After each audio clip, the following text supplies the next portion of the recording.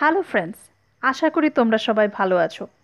আজ আমরা ডিসকাস করতে যাচ্ছি কবি কমলা দাশের একটি জনপ্রিয় পোয়েম মাই মাদার অ্যাট 66। যেহেতু আমরা বাংলা মিডিয়ামে ছাত্রছাত্রীদের জন্য আলোচনা করতে যাচ্ছি, আমরা বাংলা এবং ইংরেজি মিশিয়ে আলোচনা করার চেষ্টা করব। Now let's start. Poet Kamala Das was born in 1934 in Kerala and was died in 2009. তার মেইডেন বা মেয়েকালের নাম ছিল কমলা সুরাইয়া। তবে তিনি তার ছদ্মনাম বা পেন নেম মাধবীকুটিতেই বেশি পরিচিত ছিলেন এবং আফটার ম্যারেজ তার নাম হয় কমলা দাস এবং তিনি কমলা দাস এবং মাধবীকুটি এই দুটি নামেই জগতে জনপ্রিয় ছিলেন। তিনি ইংরেজি ও মালয়ালম ভাষায় লিখতেন। তার জীবনের অনেক সময়ই কেটেছে কলকাতায়। তার লেখা প্রথম বুক অব পোয়েট্রি ছিল সামার ইন ক্যালকাটা 1965। এছাড়াও তার লেখা ফেমাস বুকসের মধ্যে অন্যতম হল alphabet of last 1977, Padmavati, the হার্লট and other stories এবং তার অটোবায়োগ্রাফি বা আত্মজীবনীমূলক লেখা ছিল my story 1976। In 1968, she was awarded Kerala Sahitya Academy Award and in 1985 she won Kendra Sahitya Academy Award এবং 1984-এ নোবেল প্রাইজ ফর লিটারেচারের জন্য মনোনীত হলেও তিনি নোবেল প্রাইজ পাননি। তোমরা ইউটিউবে গিয়ে কবি কমলা দাসের বায়োপিক আমা এটাও দেখতে পারো। কমলা Das is known for her bold and Frank expression. তার পোয়েমসের মেন থিম হল freedom, love and human relationship. আমাদের আজকের আলোচ্য মাই মাদার অ্যাট 66 এর ব্যতিক্রম নয়। My mother at 66 was written in 1999. Poem describes the complexities of human relationship, অর্থাৎ আমাদের যে মানুষের সাথে মানুষের রিলেশন, তার ছোট ছোট বিষয়গুলি তুলে ধরেছেন তিনি তার কবিতায়। তার পোয়েম মাই মাদার অ্যাট 66-এ তিনি মাদার ডটার রিলেশনশিপ সুন্দরভাবে ফুটিয়ে তুলেছেন এবং জীবনের হার্শ রিয়েলিটি ডেথকে তুলে ধরেছেন। এই পোয়েমটি ফ্রি ভার্সে লেখা। এখন আমরা জানব what is free verse.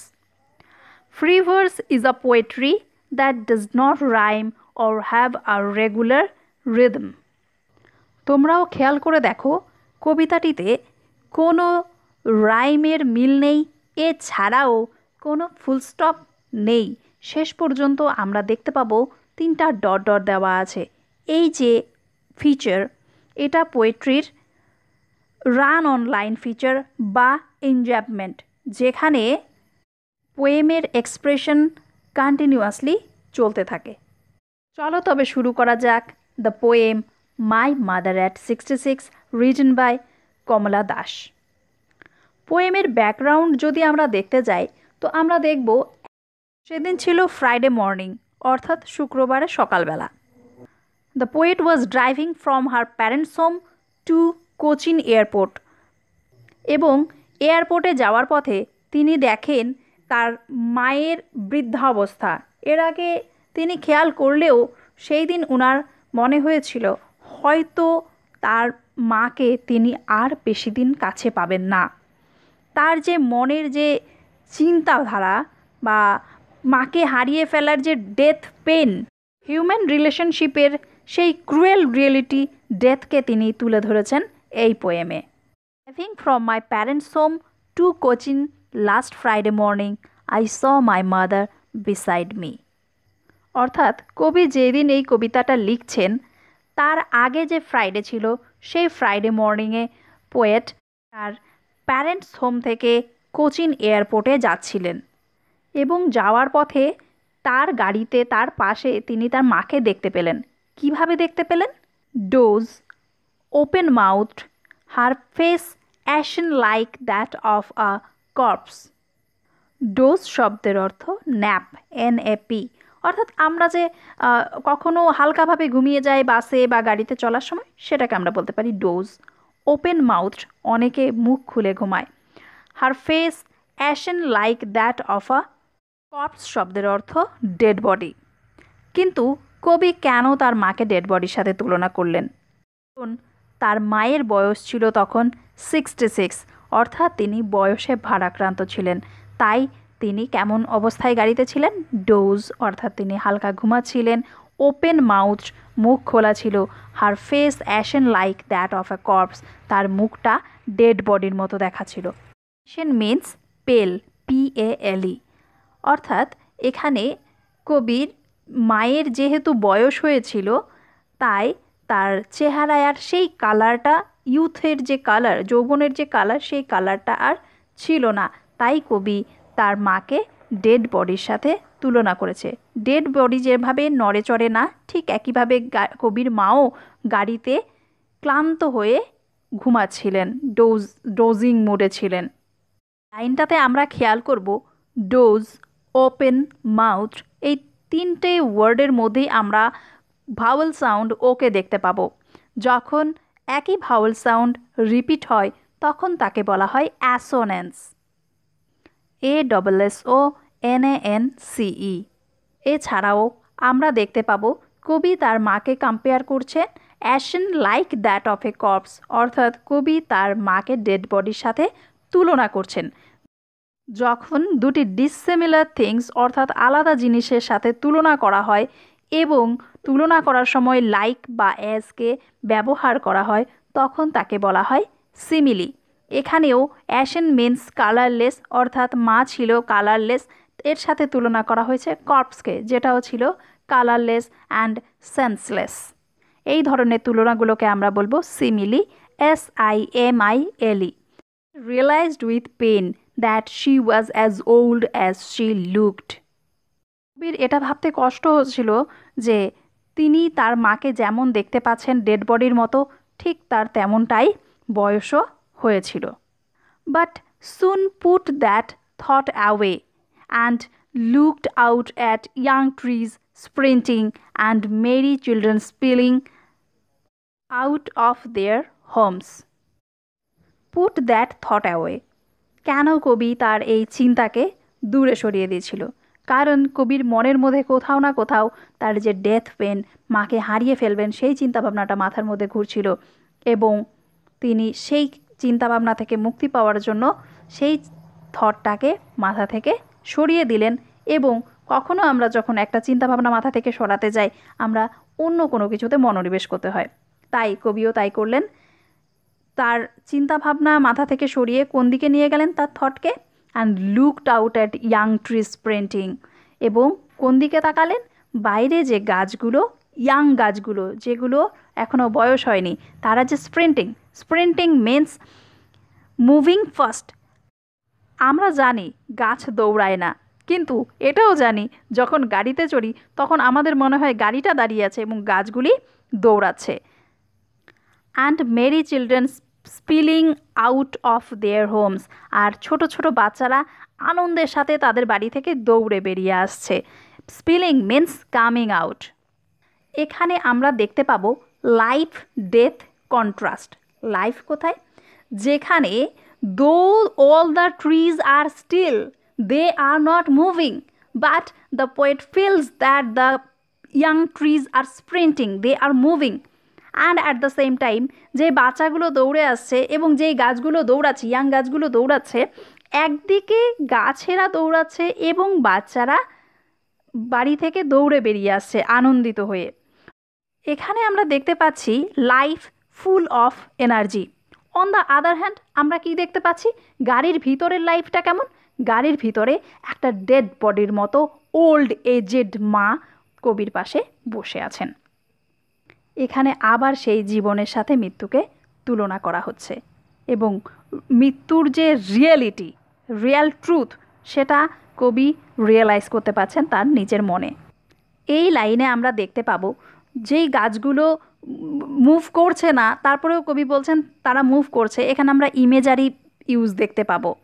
And children are spilling out of their Holmes, অর্থাৎ বাচ্চারা তার বাড়ি থেকে দৌড়ে আসছে, এটা লাইফ অ্যান্ড এনার্জিকে মিন করছে, যার জন্য এখানেও আমরা ইমেজারি ব্যবহার দেখতে পাবো। এছাড়াও আমরা এখানে দেখতে পাবো ট্রিজ এবং স্প্রিন্টিং এই দুটো ওয়ার্ডের মধ্যে আমরা কনসোনেন্ট সাউন্ড টি এর রিপিটেশন পাবো, আবার স্প্রিন্টিং এবং স্পিলিং এর মধ্যে আমরা কনসোনেন্ট সাউন্ড এস এর রিপিটেশন পাবো। যখন কনসোনেন্ট সাউন্ড রিপিটেড হতে থাকে তখন আমরা সেটাকে বলবো কনসোনেন্স।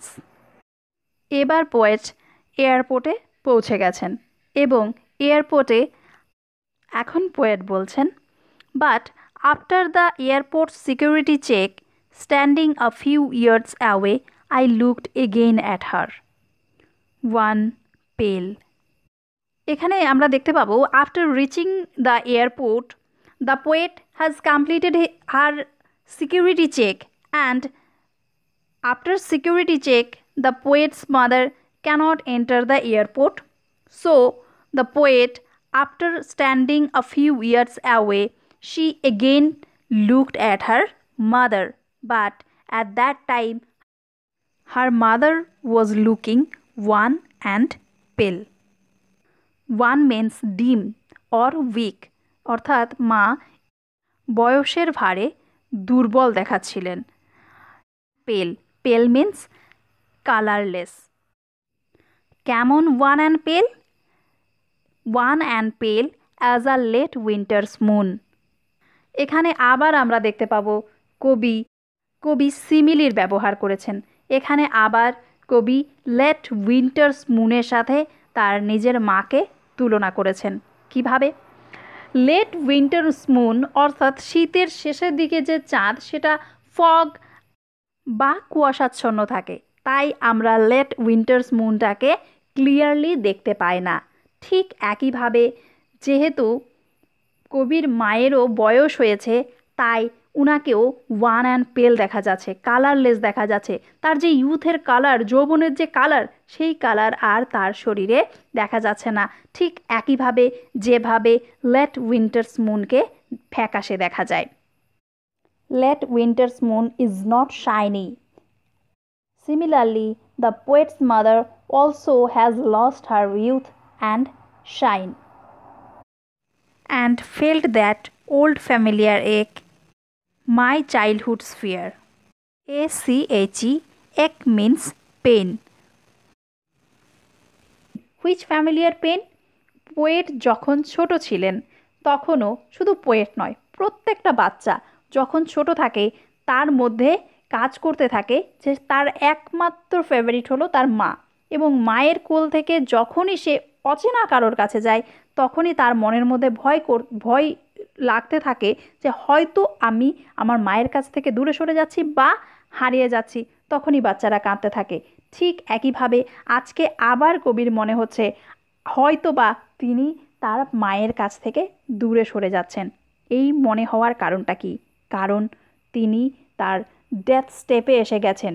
যেহেতু পোয়েটস মাদারের এজ হয়েছে 66, সুতরাং অলমোস্ট তিনি ডেথের কাছাকাছি এসে গেছেন এবং she is not so strong, she is weak, one and পেল। ফ্যামিলিয়ার মিন্স পরিচিত। যেহেতু ছোটোবেলায়ও তিনি এই একই ধরনের পেইন বা এক ফিল করেছেন, তাই তিনি বলছেন ওল্ড ফ্যামিলিয়ার এক।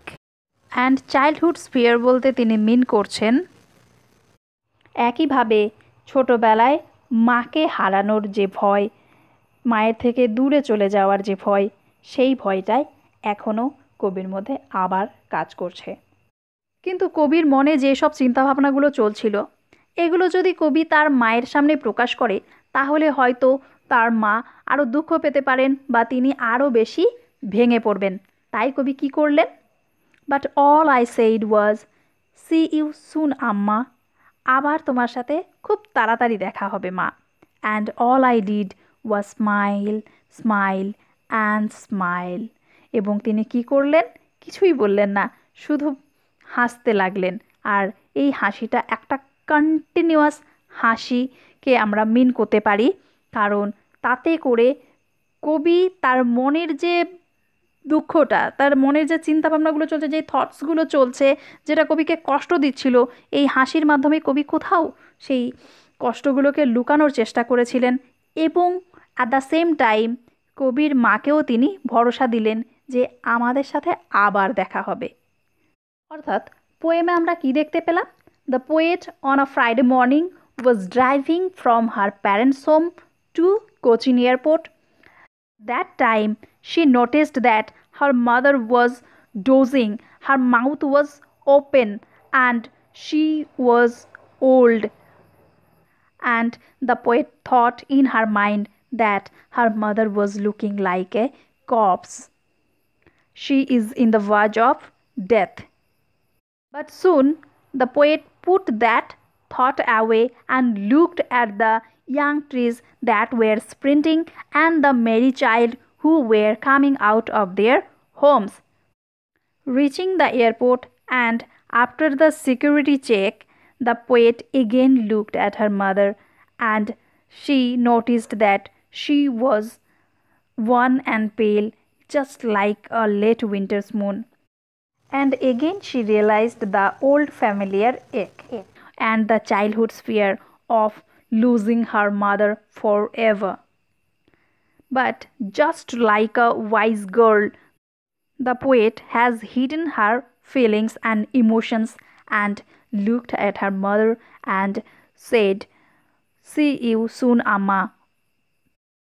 She has done only work that is smile and smile and smile, and that's a long smile which symbolizes her self consolation and consoling her mother that they will meet again. So কোথাও বুঝতে অসুবিধা হলে please comment, এবং ভিডিওটি যদি তোমাদের ভালো লেগে থাকে, তোমাদের সাহায্য করে থাকে, তাহলে please like, share and subscribe our channel. Thank you.